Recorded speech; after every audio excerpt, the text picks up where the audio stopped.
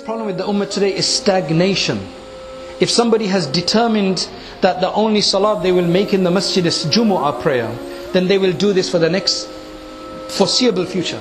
They have no plan to make any more. If somebody, mashallah, has the tawfiq to read one salat in the masjid, this is just an example. One example. If they have decided to make one salat in the masjid, they have no desire to make more.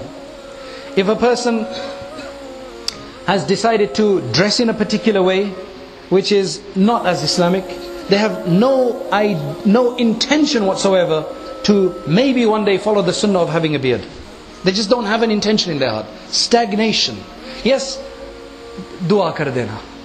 That's the approach. No, you need to have the desire. I need to have the desire of what I want to do.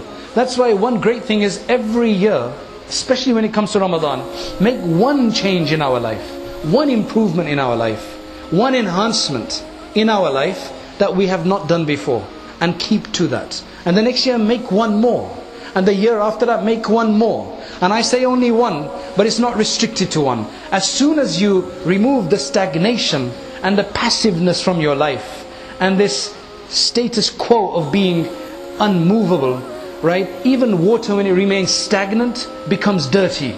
That's what the ulama mentioned, right? It's only through movement that you get somewhere. If it wasn't for movement, the pearls at the bottom of the ocean would never have been valuable. If it wasn't for movement, then the oud, the aloes wood, the beautiful perfume from the bark, which is the fungus of the tree, if it wasn't for movement, it would have remained stagnant there. It's by movement that you move, that you do something, you enhance. Make a movement in your deen. We're making a lot of movement in our world. Make a lot of movement in our deen. One movement a year at least.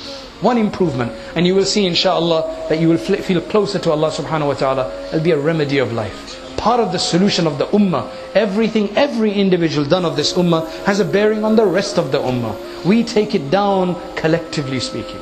So don't think that you're not part of the problem. I shouldn't think I'm not part of the problem. I am part of the problem.